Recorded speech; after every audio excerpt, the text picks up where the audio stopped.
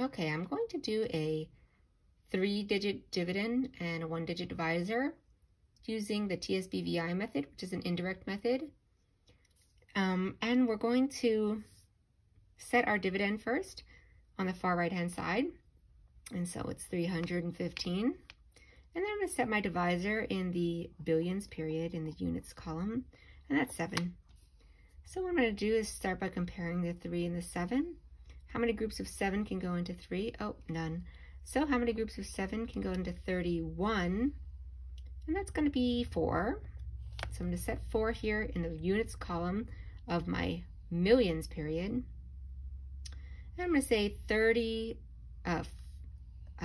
4 times 7 is 28. So I have to subtract 28. So there's the 20. And I can't subtract 8 directly, so I'm going to subtract 10, and then I'm going to return 2.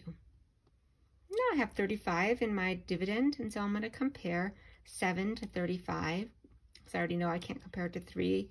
There are no groups of 7 that can go into 3, so I'm going to see how many groups of 7 can go into 35. And that's going to be 5. 7 times 5 is 35, so I'm going to write 5 next to my 4 and my quotient. Then I'm going to subtract 30 and 5. And that gives me my quotient, which is 45. So 315 divided by 7 is 45. And that was an indirect method for division.